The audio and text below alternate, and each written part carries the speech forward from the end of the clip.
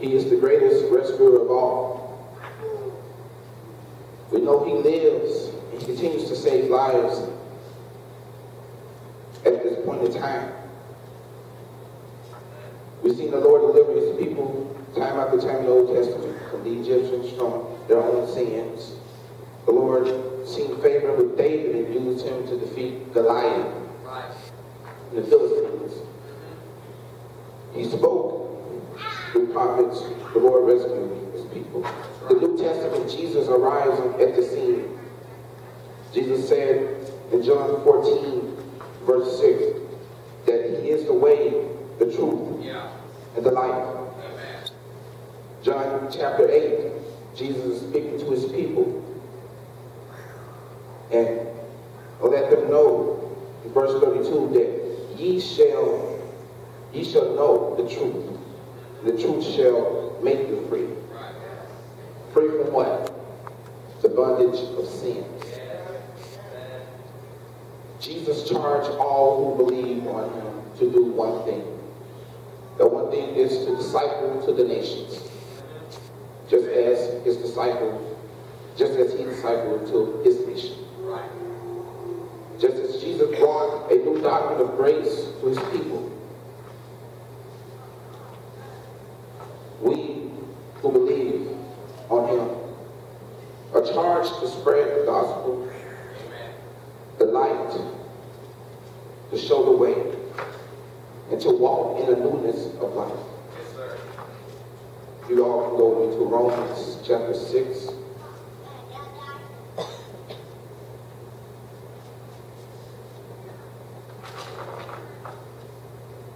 Verse 1. What shall we say then? Shall we continue to sin that grace may abound? God forbid. How shall we that are dead in sin live any longer therein? Know ye not that so many of us, as were baptized into Jesus Christ, were baptized into his death? Therefore we are buried with him by baptism into death, that like as Christ we raised up from the dead by the glory of the Father, even so we also should walk in the newness of life. For if we have been planted together in the likeness of his death, we shall be also in the likeness of his resurrection. Knowing this, that our old man is crucified with him, that the body of sin might be destroyed, that henceforth we should not serve sin. For he that is dead is freed from sin. Now if we be dead with Christ, we believe that we shall also live with him. Knowing that Christ, being raised from the dead, dieth no more. Death hath no more dominion over him. Has no more dominion. Sin has no dominion, has no rightful place inside of you. After being buried in the water baptism in the name of Jesus Christ, you are no longer dead to sin. Sin has no more dominion over you. You are free from the bondage of sin. Romans 8, 14 through 16. For as many as are led by the Spirit of God, they are the sons of God. For ye have not received the spirit of bondage again to fear, but ye have received the spirit of adoption, whereby we cry, Abba, Father. The Spirit itself beareth witness with our spirit that we are the children of God. After our sins and the old man is crucified by the water baptism in the name of Jesus Christ, we must take on his spirit in order to receive an inheritance. When we receive the Holy Ghost, what then we inherit from the Lord? The Lord promised promised us eternal life, but also the gifts of the Spirit. We inherit those things. There's a reason we inherit the gifts of the Spirit. We need them in order to show God's might, His power on this earth. Who is God using in these gifts? He's using us. Those who believe, those who were crucified with Him, buried in His name, the word of baptism. But also those, the importance of having the Holy Ghost is having His Spirit. It says that we are the sons of God, the ones who possess His Spirit. We have an inheritance. We are His sons. We are His. If I got this right, if I'm not correct about this, Pastor, correct me. But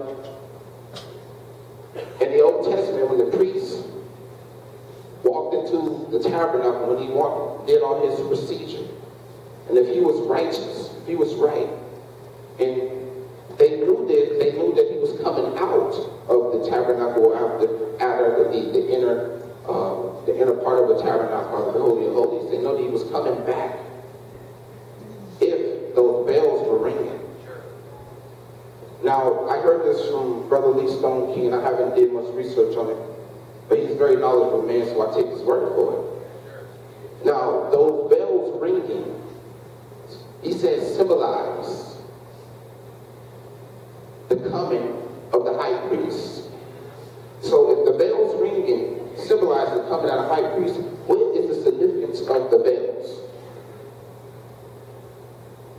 The bells symbolize the Holy Spirit, the gifts of the Holy Spirit being poured out on the earth. So if the Lord is filling us with His Spirit,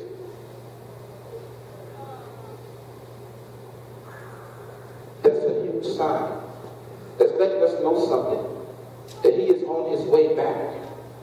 But we must show, we must walk in the newness of life. We must show that we are His children. How do we show it? By the way we living a holy life. Also by letting the gifts of the Spirit be stirred up in us, that we be used in these gifts. That's what this world is longing for. It's longing for a person that will become a believer and a rescuer for Jesus Christ. We are rescuers. Our family, our friends, our loved ones, co-workers, people that we go to school with, teammates. If you're young, you're playing your sports,